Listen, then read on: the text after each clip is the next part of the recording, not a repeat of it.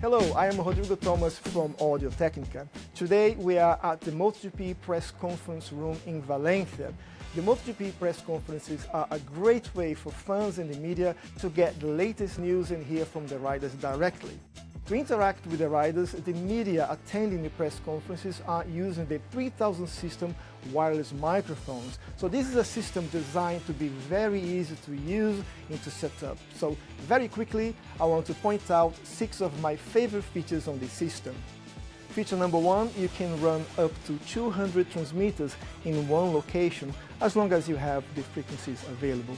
Feature number 2, is a metal body, so very durable for touring situations such as here at the MotoGP. Feature number 3, you have 2 options of capsules, a dynamic and a condenser capsule. And if you want, you can upgrade with one of our Artist Elite capsules as well.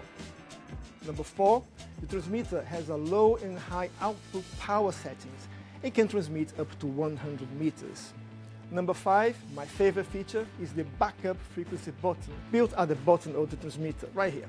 So if you find some interference appears from another transmitter, you press this button and the system will jump frequencies on the transmitter and on the receiver as well. And my last feature is the dock charging unit. So this unit will charge the transmitter batteries and will turn the transmitters on and off automatically. So there you have it. The Audio-Technica 3000 system is one of the many microphones used here at the MotoGP.